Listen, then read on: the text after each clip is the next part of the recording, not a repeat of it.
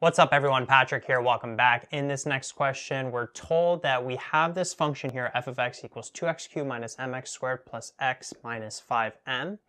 And then we're told the remainder when that function, when that polynomial is divided by x minus 2, is 4 times as large as the remainder when that same polynomial, f of x, is divided by x plus 1. And we have to find that m value. Notice the m value is in 2 places for the function. So this question is not bad. Basically going to use the remainder theorem. There's going to be some algebra involved. Now, what we want to do is create expressions for the remainders for these two divisors. So notice that we have a divisor x minus 2, and then we have a divisor x plus 1. So what we'll do here, we'll write the two different expressions for the remainders. Now, by the remainder theorem, if you're taking a polynomial, dividing it by x minus 2, what's the remainder going to be? It's going to be f of 2. So what we would do is we would plug in 2 for all the x values. So notice we'd have 2 to the power 3, which is 8, times 2, which is 16, minus 2 to the power 2, which is 4, times m. So that's going to be minus 4m, plus 2,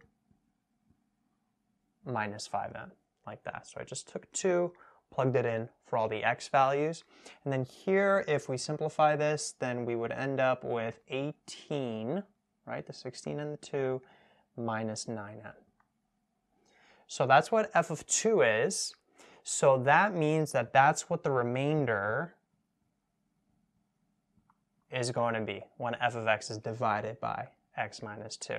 Now, if it's going to be divided by x plus 1, then the remainder is going to be f of negative 1. So we plug in negative 1 for all the x values. So negative 1 to the power 3 is negative 1, times 2 is negative 2, minus negative 1 to the power 1 is positive 1, times m is just m, so we have a minus m there, minus 1 minus 5m, like that. And then simplifying this, negative 2 minus 1 is negative 3, minus m minus 5m gives us minus 6m. So that there, minus 3 minus 6m, is the remainder when f of x is divided by x plus 1. Like that.